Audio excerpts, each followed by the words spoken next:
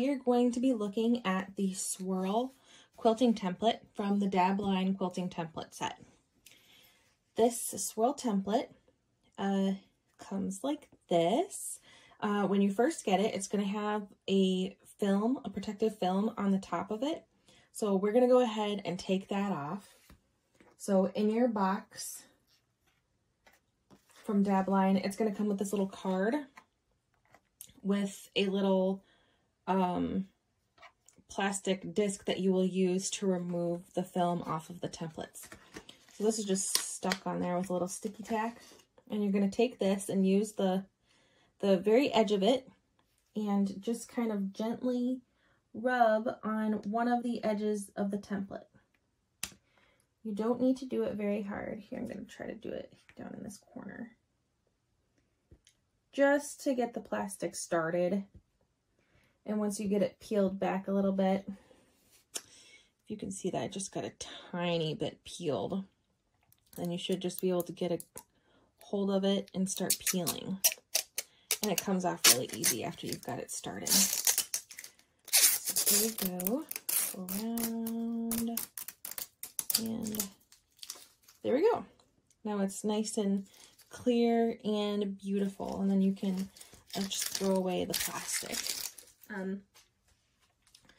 So a little bit about this template. It makes these swirls. As you can see, it's in a swirl shape. And you're going to be able to make little swirls that look like this. How cute is that going to look on a quilt? So I'm going to show you how to use this template. And we're first going to practice a little bit. So I've got this little practice rectangle here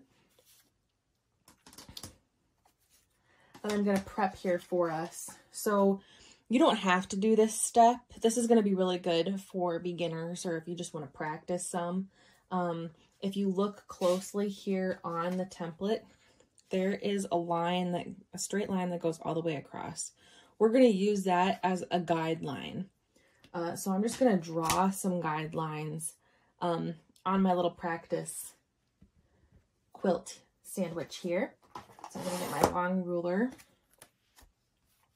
I'm just going to draw a straight line. I'm going to use a disappearing ink pen. You can also use a hero marker if you would like. That makes a nice little crease with this edge in the fabric, and then you don't have to worry about washing off ink or hoping that it disappears in time and things like that. So this works great too, but for showing you how to do it, we're going to use the ink so you can see it really well. So I'm just going to make a straight line all the way across that I'll use as a guide. That. And then I'll make one a little lower. This doesn't have to be exact, but for practice sake, I'll tell you how far apart these are. These are 4 1/4, exactly 4 1/4 apart. So that's just for practice, okay? So, oh, another thing that you can do for the template, so it's quite slippery on the fabric. So something that you can do is, these also come in the Dabline Quilting Template box. These are little rubber grippies that you can stick onto the back of the template. So I'm going to go ahead and do that. And this just kind of helps the template stick to the fabric a little bit better. So the sticky side is going to go on the template. And I just like to put it right there in the corners. You can just do 2 corners. You can do all 4 corners if you want. I'm just going to do 2 because that works for me.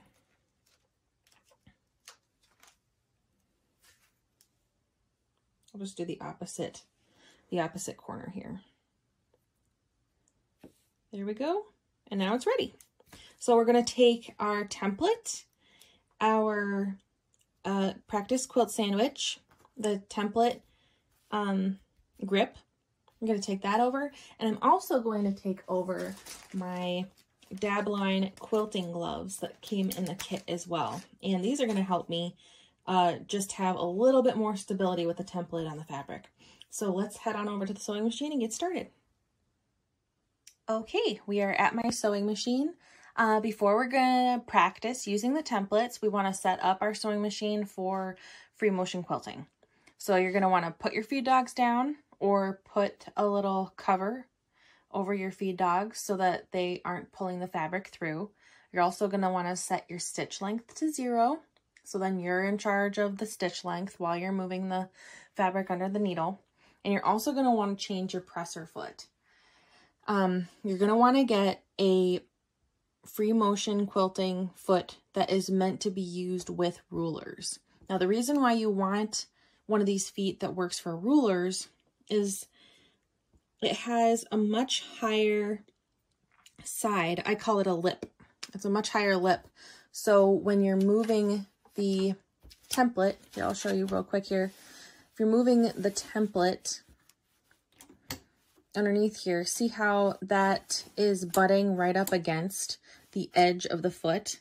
If you were using a regular free motion foot, either a closed or open-toed one, it would just be slipping. The template would just slip right under the foot, right over the foot. It would be a mess and it just wouldn't work. So you really need to invest in one of these free motion quilting ruler feet. It's a mouthful. Once you have that all set up with your sewing machine, then we are going to practice the movements with the template. We are not even going to turn our sewing machine on yet. Now you can if you want to, but I have found it's a lot easier to first learn the movements of these templates before you actually start stitching. So I'm going to lift my foot up here. I'm going to take the grip. I'm going to move it over here because we'll still practice with the lines here. I'm going to take the template, stick it in the grip, and we want it facing right side up like this, okay? Our starting point is the center of the template. So we are going to line this straight horizontal line on the template.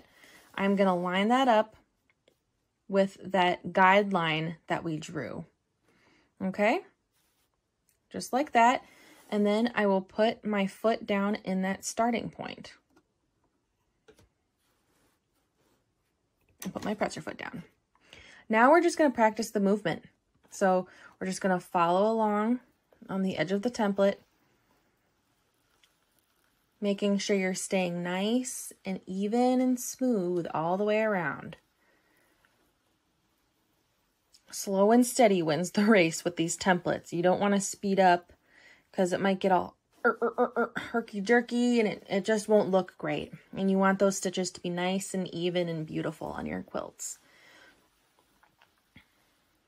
All right. Now when we hit the stop point, you stop. If you're stitching, you'll stop stitching. Now we're going to turn the entire thing, the grip and the template together. We're going to turn it 180 degrees all the way around. And still we want to, again, line that horizontal line up with our guideline. And then we'll go back around the other way. Drawing those beautiful swirls all the way around. Make sure that that foot stays up against the side of the template. And there you stop. And that's how you create a swirl. It's going to look like that when it's all stitched. It's going to be beautiful. So go ahead and practice that as many times as you need. And then once you are ready to actually stitch, we'll go ahead and start stitching. Okay, I went ahead and did a couple of practice swirls here on my little quilt sandwich. And I'm going ahead and getting my gloves put on.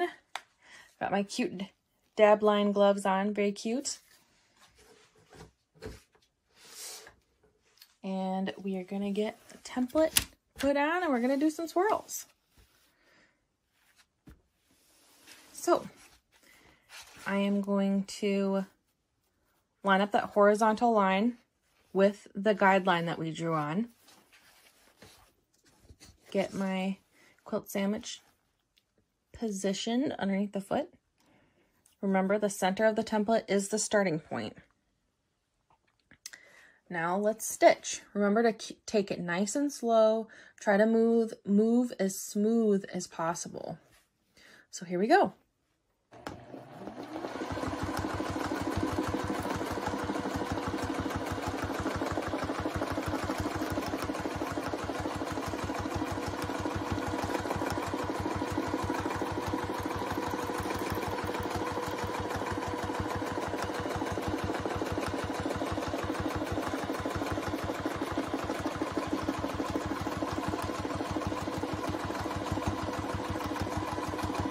And stop in the stopping position. Now we're going to turn the grip and the template together 180 degrees. Line up that horizontal line with our guideline, and then I'm going to go back around, taking it nice and slow, keeping my stitches at a good pace. Here we go.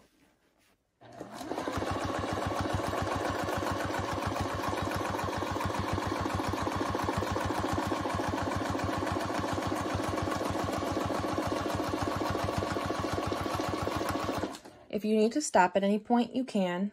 You just want to make sure that your foot is always pressed up against the edge of the template. That's going to keep these curves nice and smooth and beautiful.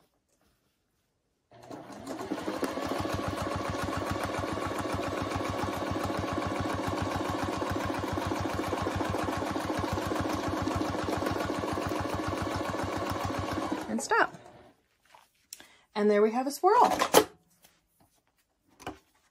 Move this aside so you can see it. That looks great. So cute. All right, I'm going to do one more for you guys so you can just watch and see how it goes, okay? I'll speed it up a little bit this time too. So again, I'm lining my lines up, getting in the starting position, and here we go.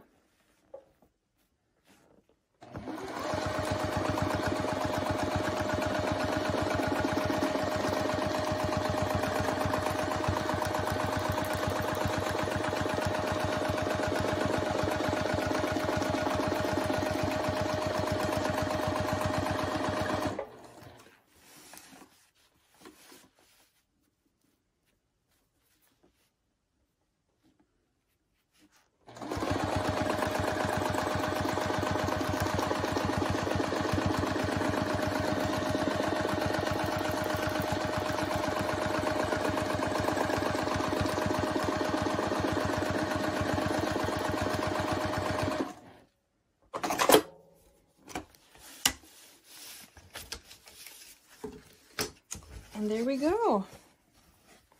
Aren't those swirls fun? Thanks for watching.